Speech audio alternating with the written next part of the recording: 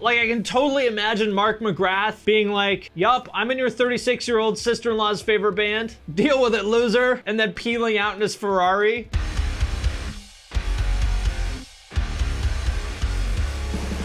What's up, everybody? I'm Finn McKenty, and this is the Punk Rock MBA. You know, I've never been in a real band, and I'm kind of glad because honestly, it seems really annoying. On the one hand, if you keep your style the same on every album, the fans say that you're stagnant and you've run out of ideas and they hate you. And if you do change your style, then they say that you fell off and you should go back to playing the old stuff, and you guessed it, they hate you. And the big question to answer here is, why do some bands just completely fall off a cliff when they change their sound, but for other bands, that's the thing that makes them blow up? I'm gonna do my very best to answer that question in this video. But first, I wanna thank Skillshare for sponsoring this video. You guys know that I'm a huge believer in self-improvement and self-education and building the skills that you need to bring your ideas to life, and Skillshare is a great way to do exactly that. But what a lot of you may not know is that I've actually worked in online education as my day job for the last 7 years, and I sincerely believe in Skillshare.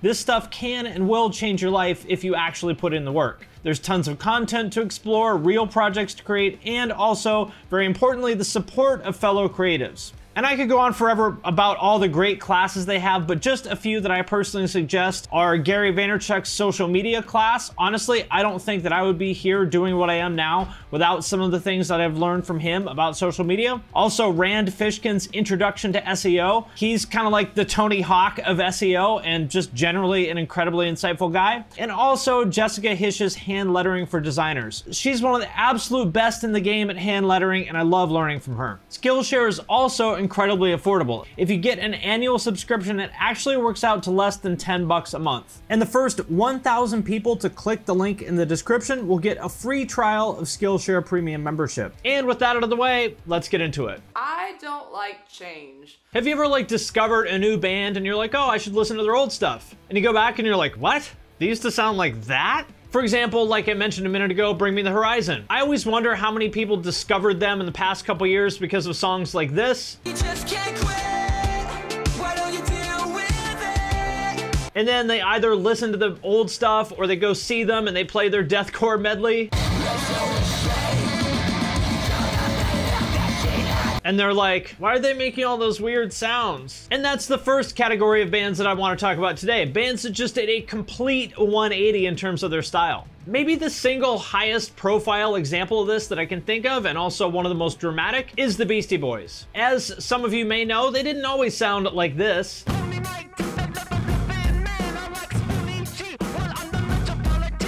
They actually started out as a hardcore band that was actually pretty sick if you're into that early 80s thrash kind of sound. It's super random, but they actually have the earliest recorded example of a blast beat that I can find from 1982 in this song called Riot Fight. Which totally blew my mind when I found out about it because I thought of them as just, you know, stoner bro party rap. Or on the more scene side of things, I guess you could say, Underoath. Most people know them for their mid or later career stuff, which sounds like this.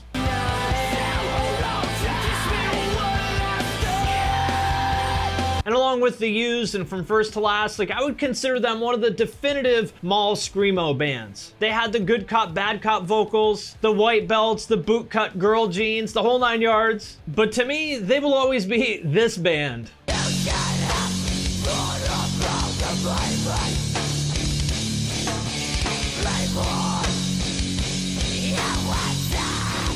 The pro-life deathcore band. Now, to be fair to them, they were probably 16 or 17 when they did that, and I'm 100% certain that they cringe at those lyrics now. And another important part is that for both of them, their first style was never intended to be the final destination. It was just a stopping point along the way. The Beastie Boys were definitely a good, cool hardcore band, but I wouldn't say they were anything super amazing and special, but they would go on to just completely redefine the way we think about sampling on their album Paul's Boutique. And it would have just been so much wasted potential if they stayed a hardcore band or if Underoath stayed the pro-life deathcore band. So the big takeaway here for me is that for most creators, your own vision for your work is probably several steps ahead of what your audience is ready for at any given time, which is great because you should be thinking big. But on the other hand, it's also important to keep your ego in check and not stray too far from the path, because what you don't want to do is believe your own hype just a little bit too much and end up like all those like 80s hardcore bands that suddenly decided that they should turn into like absolutely awful hard rock bands. And next, the polar opposite of a band like Underoath or the Beastie Boys, someone that I don't think anybody would accuse of being like brilliant creative visionaries, including the guys in the band themselves, Sugar Ray. You probably know them as one of the corniest bands of all time, the kind of stuff they play in like the men's shoe department of Macy's, or in the bathroom when you go pee in the middle of a movie. But they weren't always that. Their first album was actually pretty good, punky rock stuff. Made me shake, made me shake. My dad was so funny on the drive and drinking. And I'm totally speculating here, but I think based on interviews that I've heard with Mark McGrath, I think that this is an example of a band actually selling out. Like consciously saying, you know what, fuck it. Let's just write some corny shit that your sister-in-law would listen to on the way to meet her friends for happy hour at Applebee's. Let's make some fucking money. Again, I'm speculating here, but just reading between the lines, I get the sense that he does not give a fuck about making any kind of art. And you know what? I can respect that. And I also respect people who do the exact opposite of that and make just like completely unlistenable, difficult, like pure art. Because either way, what I respect is people who do the thing that they set out to do. Whether that is to make art or just to make as much money as possible. I respect people who have a goal and just 100% go for it and are completely unapologetic about it. Did you say something? No, I did not say anything. Choke your fucking head.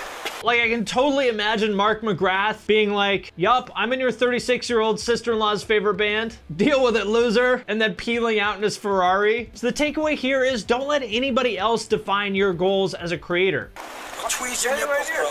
And I don't want to speak for them. This is just my personal opinion, but I think I might put Our Last Night in that bucket too. For those who aren't familiar, they came out back in the late 2000s as a good but mid-tier post-hardcore metalcore kind of band.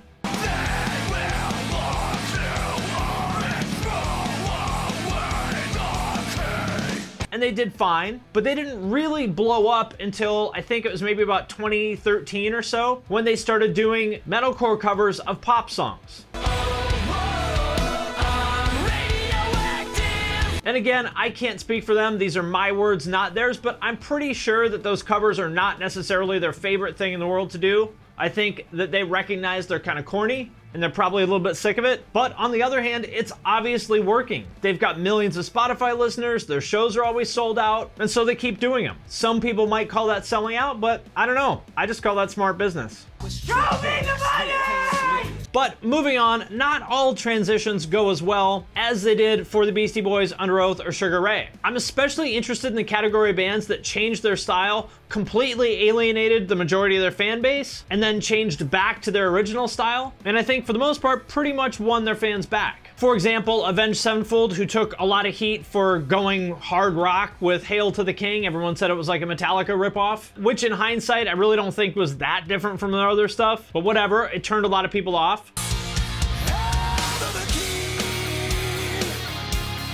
But then they got Brooks Wackerman on drums, they came back with The Stage, which was easily the most progressive stuff ever, and people were cool with them again. Another example of this is Slayer. And in my opinion, Slayer is easily the best thrash band of all time. Yes, even better than Metallica, at least as a thrash band. And hot take here, I think Ditto Head might be the best thrash song ever recorded. And I know a lot of people feel the same way as I do about Slayer's thrash credibility, which is why it did not go over so well when they kind of went nu metal all of a sudden. Which was kind of a bummer because A, it just like wasn't particularly good nu metal, and B, it was in like 1998. which was several years late to the nu metal, groove metal kind of explosion. And so it's just kind of weird. And look, I get it. They'd been a band for like 15 years. They wanted to try something new. And they eventually kind of came full circle. They started playing thrash again and everyone's like, all right, Slayer's back. The world was restored to balance. But I think it really highlights the tough spot that bands are in. On the one hand, if they had continued to just put out South of Heaven type albums all those years, people would have criticized them for not evolving. And then when they do experiment and try something a little bit more contemporary, they get a bunch of shit for that too. Or maybe my favorite example of Mice and Men. They came out as one of the leaders of the like MySpace crabcore kind of scene back in 2009, I think, and they blew up almost immediately, but they didn't stay that way for long. By their third album, they went just full butt rock. The only criticism I have is I wish they would have just taken it one step further and gone like all in on it. Start wearing Affliction jeans, leather wrist cuffs, button-down shirts, and growing soul patches. But in all seriousness, I think these were really good songs, and it definitely worked as far as getting them to that next level of popularity. They went to, I think, number 4 on Billboard. They toured with like Linkin Park. They got a ton of radio airplay. They successfully went from being like this scene metalcore band to a rock band, which is hard as shit to do, so I have a lot of respect for that. But I do think it kind of got old after a couple more albums of that stuff, especially when it became clear that Austin Carlisle contributed absolutely nothing to the band musically, and they only kept him around as long as they did because he was the star. Each album was kind of less interesting than the one before, and so it kind of seemed like they had fizzled. Until they were like, you know what? Fuck this shit. We're a metalcore band again. And they put this out.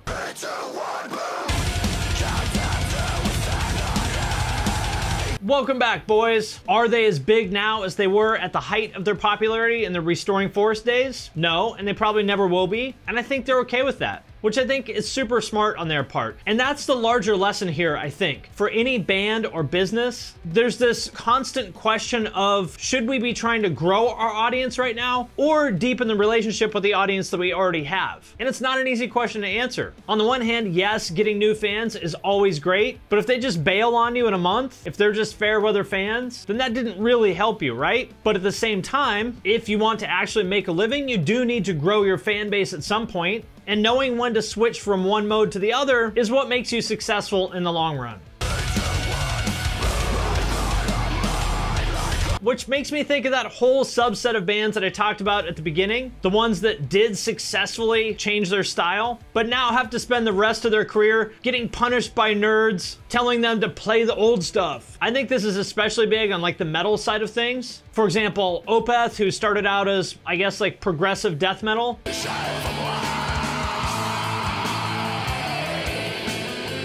But since then have become kind of like 70s prog, like King Crimson or something. Might be staring directly at me. And everyone's like, bring back the growls. Or Ulver, who went from being, I guess, like pretty typical 90s black metal to then ambient kind of stuff to now like 80s new wave. In a hidden corner by the white sea. And of course, Bring Me the Horizon, who have done everything from like deathcore to rock to pop and done it all very well. And again, people are constantly punishing them to play the old stuff and saying that Ollie can't do those vocals anymore when he obviously can.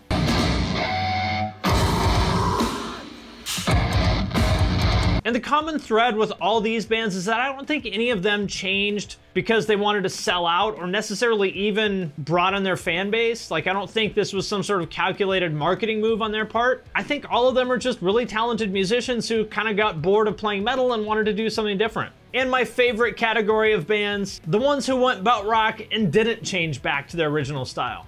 The metalcore graveyard is littered with the corpses of bands that tried to do it, chasing that dragon of SiriusXM octane airplay. And I get it, like it seems like that's gonna be your ticket to the big leagues. This is gonna be the thing that finally takes us to the next level, but more often than not, it actually ends up being a net loss for their career. The Word Alive would be a great example of that. So tell me, was it worth? They went from being one of the bigger metalcore bands to one of the smaller bands in the active rock scene. And the vast majority of the time, I would rather be a big fish in a small pond than a small fish in a big pond. My favorite example of this is, you may remember a couple years ago when James Hetfield was like co-signing very hard for this thrash band called Battlecross. He would talk about them in interviews, he took pictures with them, they got to open for Metallica at their festival. He did pretty much everything he could to put them on. And even with all of that, it didn't work. And the reason why is because people who go to see Metallica are there to see Metallica, not discover a new band. Dave, how much do you love Metallica? Can you a lot, my whole life. And Metallica, how much do you love Dave? We don't know anything about that. And speaking of Parkway Drive, they might be the ultimate example of a band successfully making that transition. If their old stuff was like the Australian As I Lay Dying, then their newer stuff would be, I don't know, like the Australian Five Finger Death Punch or something. Welcome to a world of pain. It's not really my thing personally, but it's definitely working for them. They went from being a band that would play just like absolutely anywhere, like the floor of some random coffee shop in an out-of-the-way town in Spain, to now just crushing those gigantic European festivals like Wacken, and I'm sure making massive amounts of money, and I totally get why. Their new stuff is like tailor-made for that audience. And I don't know if this was on purpose or just kind of worked out that way. I'd be curious to know. But it's just perfect. It's got that corny kind of vibe with all the big sing-alongs where you can imagine a bunch of drunk Germans putting their arms around each other and singing along in the middle of some muddy field with 80,000 other drunk Germans. And lastly, the artists who have changed so much that they're almost like post-genre at this point.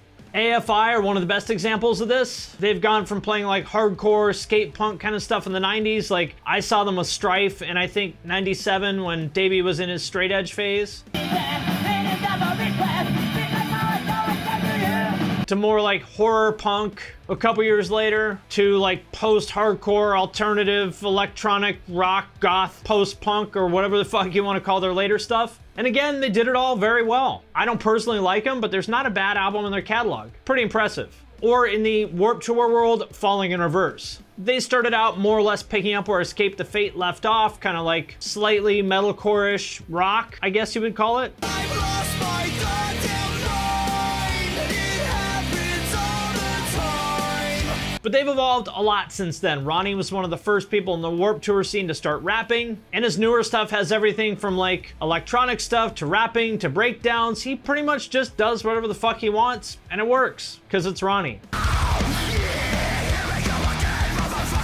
But you know who I think is a really underrated example of this? Maybe the single best, most impressive one, actually? Kid Rock. You can say what you want about him as a person. You can hate his politics all you want. You can definitely hate the way he dresses. But the dude is a fucking musical genius. And I mean that sincerely. He's done everything from like old school party rap back in the early 90s.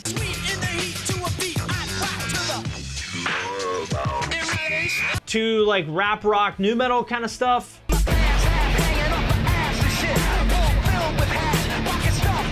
To just like straight up old-fashioned rock and roll. To 80s electro, like Africa Bambaataa kind of stuff. What's to blame, and we're all the same in the eyes of God above. To country. Love us if you can, sorry if you can't. And almost like kind of stoner rock. Like if this was released by some band from Brooklyn with mustaches and Baroness shirts, the kind of people who read Decibel and Brooklyn Vegan would eat this shit up.